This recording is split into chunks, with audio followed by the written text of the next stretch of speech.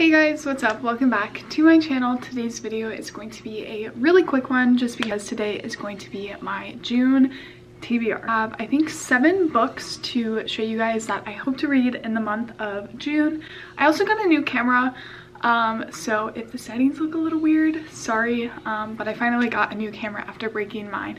So super excited about that. These are the 2 books I'm currently reading, so I will definitely be getting them done in June. And that's Empire of Storms and then Tower of Dawn. I'm currently reading Throne of Glass. I wanted to finish it in May and I probably could have during Memorial weekend. I decided to spend the weekend with my friends, so I wasn't really focusing on reading, but this series has been so good. I'm actually vlogging myself reading the entire series, so there should be a reading vlog as long as everything goes okay. But yeah, these are the first 2. And then of course when I finish those, I am going to be reading the last and final book of the series, and that is Kingdom of Ash.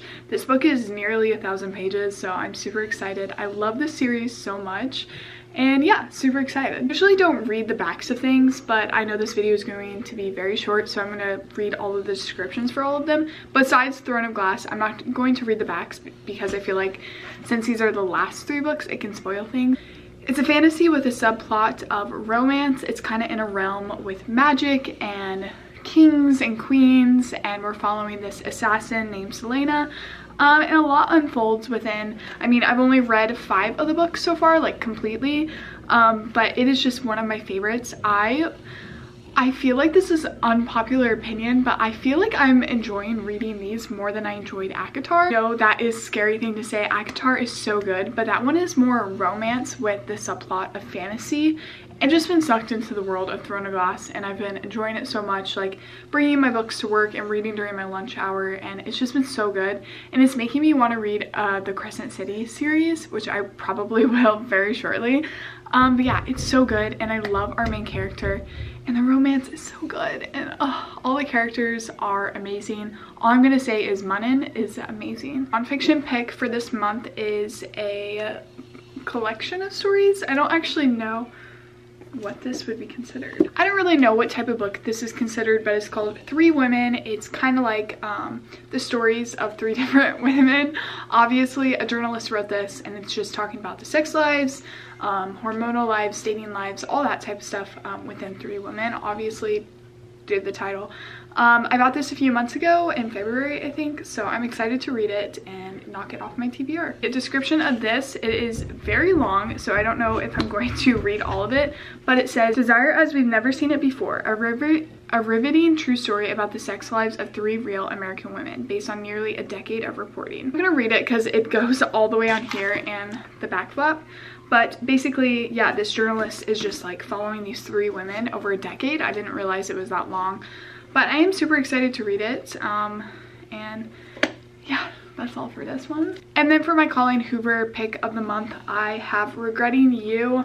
I recently read Heartbones, and I thought that was a book where everyone was like, it's not really a romance, it's more about a like familial relationship, and I got it wrong. Regretting You is the one that people are like, it's not as much as a romance as it is like a family relationship book.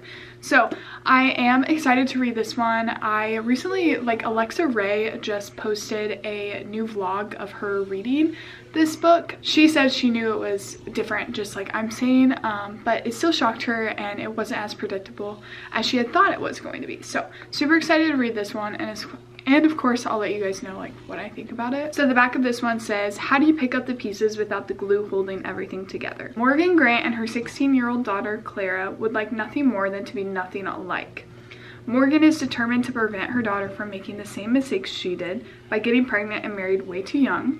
Morgan put her own dreams on hold. Clara doesn't want to follow in her mother's footsteps. The predictable mother doesn't have a spontaneous bone in her body. With warring personalities and conflicting goals, Morgan and Clara find it increasingly difficult to coexist. The only person who can bring peace to the household is Chris, Morgan's husband, Clara's father, and the family anchor. But that peace is shattered when Chris is involved in a tragic and questionable accident. The heartbreaking and long-lasting consequences will reach far beyond just Morgan and Clara. While struggling to rebuild everything that crashed around them, Morgan finds comfort in the last person she expects to, and Claire turns to the one boy she's been forbidden to see. With each passing day, new secrets, resentment, and misunderstandings make mother and daughter fall further apart. So far apart, it might be impossible for them to ever fall back together. So that sounds super good. And of course, like, the covers always mean something, so I'm sure there's like a really destructive letter in here, which I'm excited to see. But yeah, that's my coho. I feel like I haven't read a thriller mystery book in a while, so I decided to add The Last Mrs. Parrish to my TBR. My friend Libby actually read this last summer and she really enjoyed it, and so because she read it in the summer, I am just associating it with summer. I don't really know if it's summery. I will say it looks like she's on the water, so summer. But yeah, I'm super excited to read this. Reese's Book Club picks are always such good books. But yeah, super excited about that. Back at this one says, Amber Patterson is fed up. She's tired of being a nobody, a plain, invisible woman who blends into the background. She deserves more, a life of money and power like one blonde-haired, blue-eyed goddess Daphne Parrish takes for granted. To everyone in the exclusive town of Bishop's Harbor, Connecticut, Daphne, a socialite and philanthropist, and her real estate mogul husband, Jackson, are a couple straight out of a fairy tale, blessed with 2 lovely young daughters. Amber's envy could eat her alive if she didn't have a plan. Amber uses Daphne's compassion to insinuate herself into the family's life.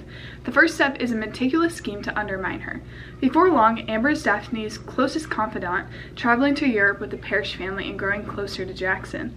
But a skeleton from Amber's past may ruin everything that she has worked towards, and if it is discovered, her well-laid plan may fall to pieces.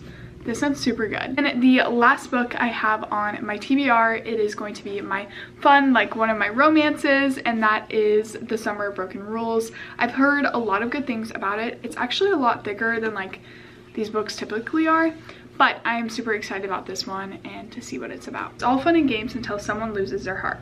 When Meredith Fox lost her sister Claire 18 months ago, she shut everyone out, but this summer she's determined to join the world again. The annual family vacation to Martha's Vineyard seems like the perfect place to reconnect. Her entire extended family is gathering for a big summer wedding, and although Meredith is dateless and after being unexpectedly dumped, she's excited to participate in the traditional Fox family game of Assassin that will take place during the week of wedding festivities. Claire always loved the game, and Meredith is determined to honor her legacy. But when Meredith forms an alliance with a cute groomsman, she finds herself getting distracted. Meredith tries to focus on the game and win it for her sister, but she can't help falling for him, and as the week progresses, she realizes she's not only at risk of losing the game, but also her heart. Wow, so all those books sound super good. I'm excited to have another great reading month. My months this year have just been so exciting, so fun. This is going to be the end of my June TBR. Let me know what you guys are planning on reading this month. I always love getting new recommendations. I'm trying to be on a book buying ban, but it's not going well. That is it for this video. I will see you guys very soon. Peace and love. Bye, guys.